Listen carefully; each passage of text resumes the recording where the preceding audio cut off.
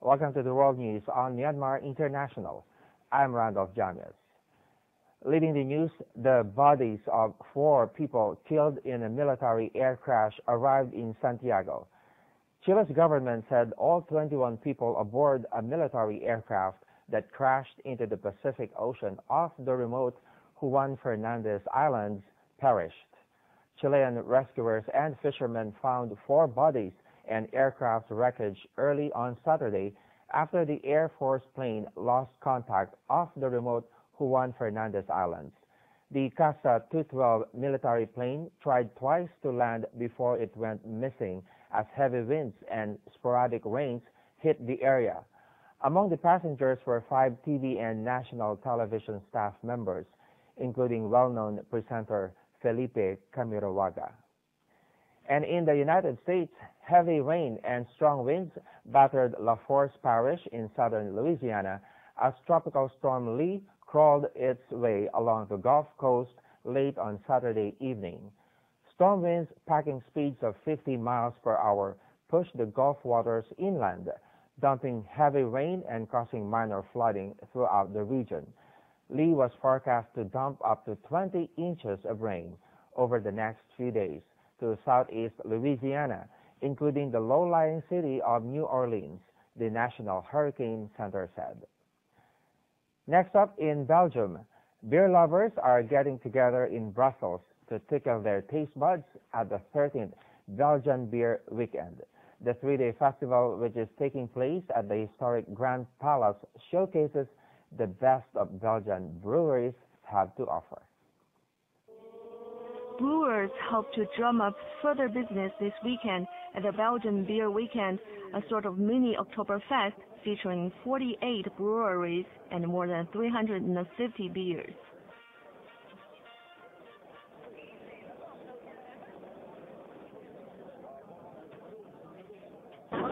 Beer is very important in Belgium. It's one of its major products. We have a lot of beers and we have the best beers in the world. Yonkens claims that Belgium is the beer capital of the world. It's a culture of 300, 400, 500 years. And there has been a specialization again.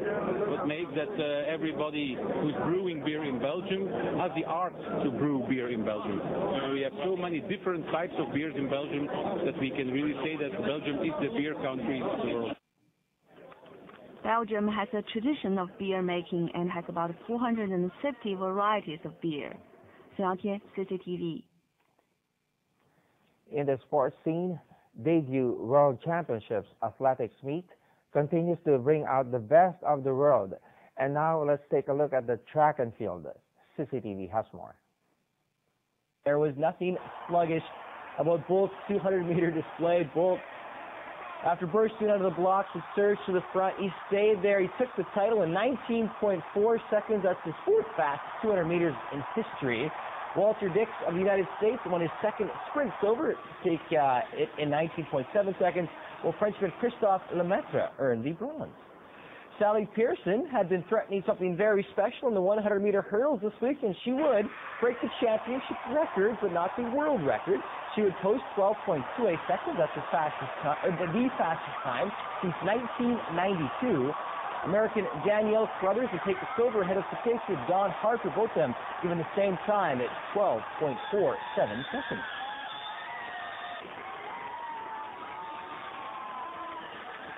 The United States won the women's 4 by 400-meter relay final with a time of 3 minutes, 18.09 seconds, and that gave Allison Felix a women's record 7th World Championship gold medal. And Anna Chicharova of Russia won the gold medal in the women's high jump. She cleared a height of 2.03 meters. Two-time defending champion Blanka Blasic of Croatia took the silver. She cleared the same height, but she would lose on the countback.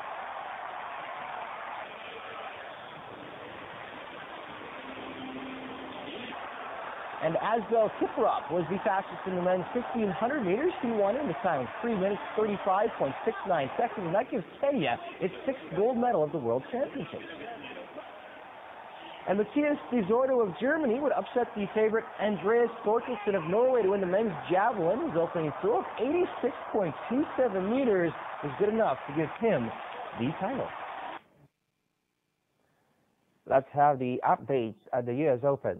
Top seed Novak Djokovic continued his irresistible move through the event with a straight sets victory over Russian Nikolay Davydenko on Saturday to reach the round of 16 at Flushing Meadows. The Serb improved his sensational 2011 record to 62 with a victory over the 30-year-old Davydenko in New York. Jo-Wilfried Tsonga of France secured a straight sets victory over Spain's Fernando Verdasco, winning 6-3, 7-5, 6-4. Argentine Juan Monaco will play Roger Federer in the round of 16 after coming from a set down to beat Tommy Haas of Germany. Former French Open champion Ana Ivanovic of Serbia defeated American wildcard Sloane Stephens and will next face Serena Williams.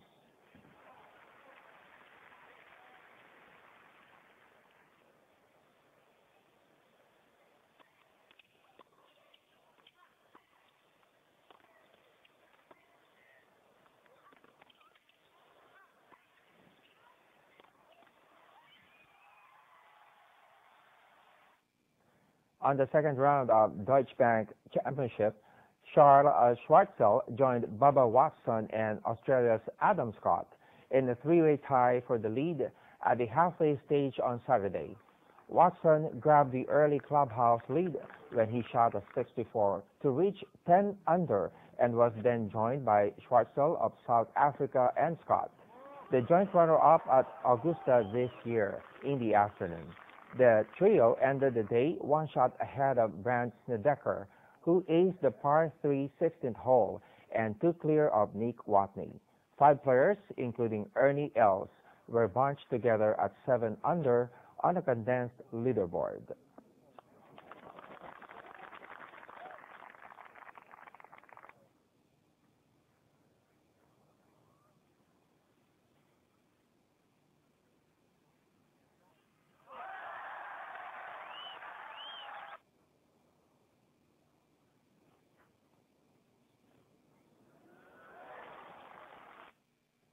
Thank you for watching. I'm Randolf Jamias.